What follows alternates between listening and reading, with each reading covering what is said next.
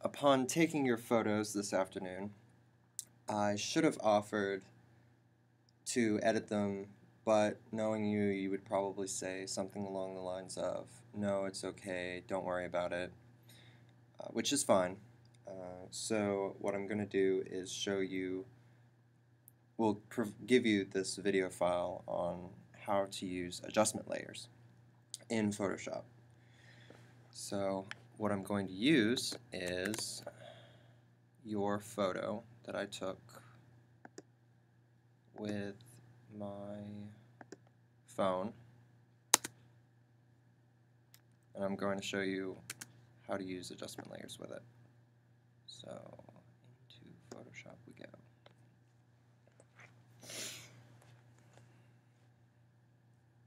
And it's not that I doubt your Photoshop skills.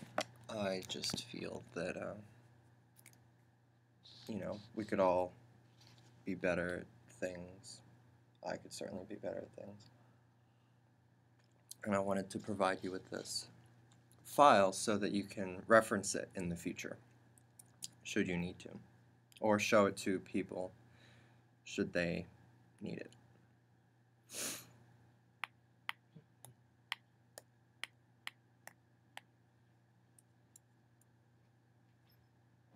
At some point. I mean, this is kind of taking a while.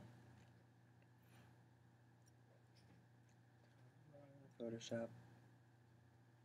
Come on, you can do it. I believe in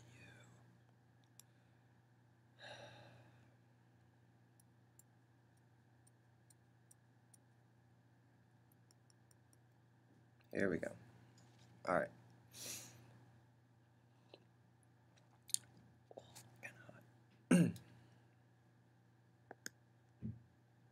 Come on.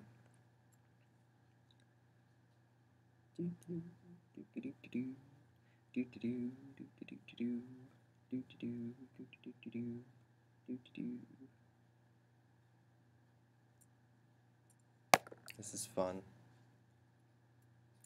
So much fun. But yeah, I'm going to cover adjustment layers and some keyboard shortcuts that you might find useful in the future.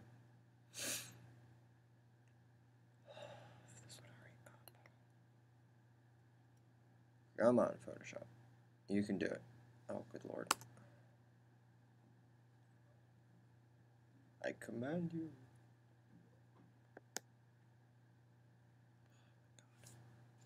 Ignore this, Ben. You can skip forward if you want.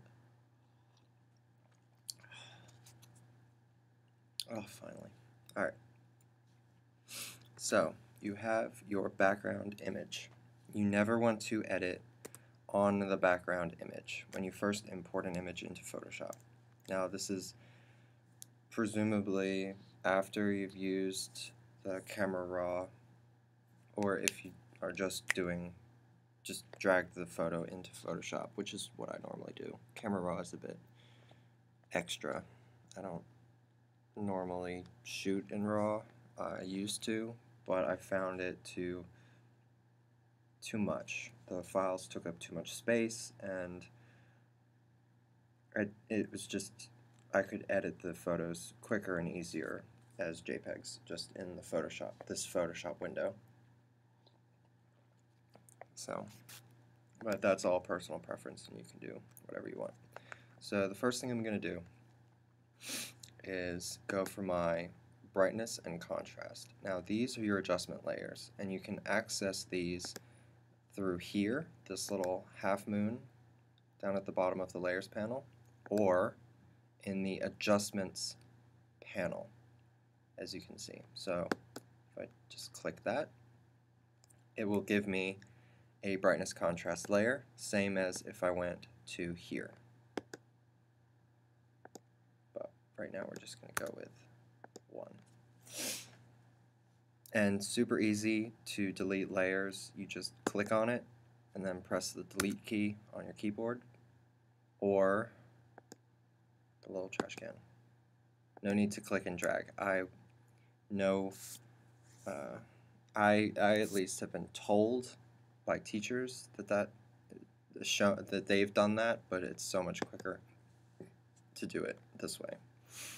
Anyway, the great thing about an adjustment layer is that you can always go back and adjust. So if I make this too bright, too dark, right about there, and then I go for a hue of saturation, I'm going to make this really vibrant, I can go back. I can click on here and adjust it. Whereas if you, let me just group this, Command G is group, by the way, so I hide that. If I edit on the image itself, going image, adjustments, brightness, contrast, it pulls up a window to do the adjustments, same as an adjustment layer.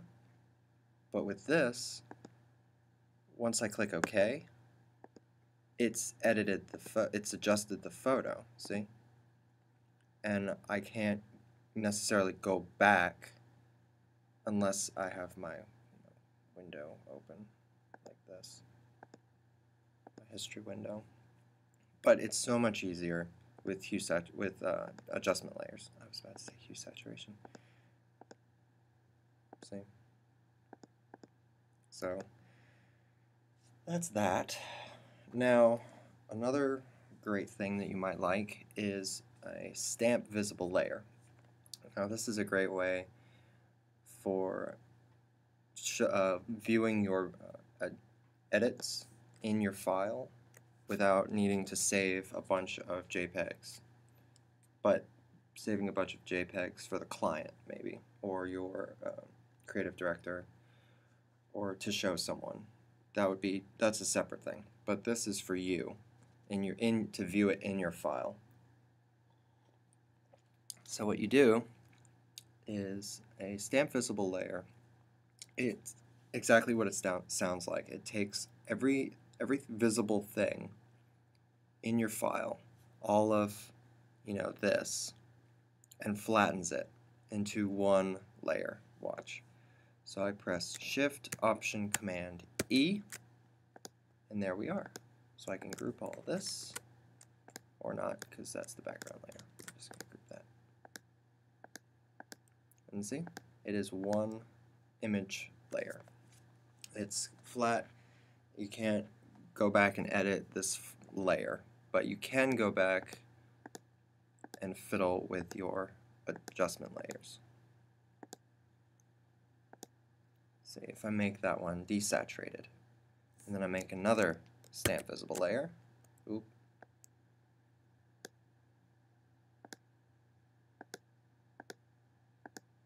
and there you go. Super easy, just like that. So Shift, Option, Command, E for a stamp visible layer, Command E to group things, and one moment, and adjustments, and window, and the adjustment layers. Super easy, and save a lot of time and help with your productivity. Alright, that should be all, and there you go. You're welcome.